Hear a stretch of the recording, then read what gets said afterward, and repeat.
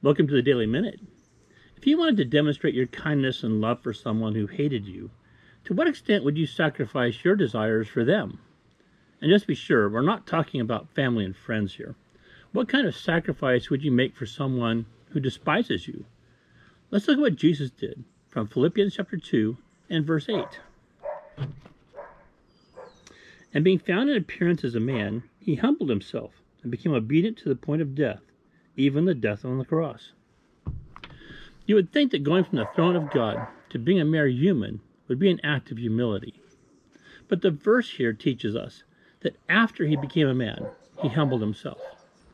The act of humbleness mentioned is of Jesus submitting himself to the will of God the Father to die on the cross for people who would hate him, spit on him, and demand that he be crucified. In light of this, where would you and I rate in our humility? Let's pray.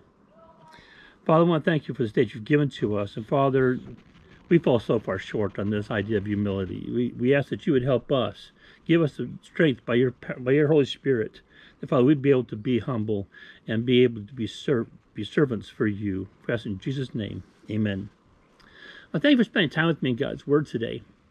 If you have a question, a prayer request, or would like to receive these devotions and readings directly, send your request to shinethelightforhim@mail.com. Now, tomorrow in the Daily Minute, we will look at the honor that God the Father gave his Son for his obedience. Thank you, and God bless you. We'll see you tomorrow.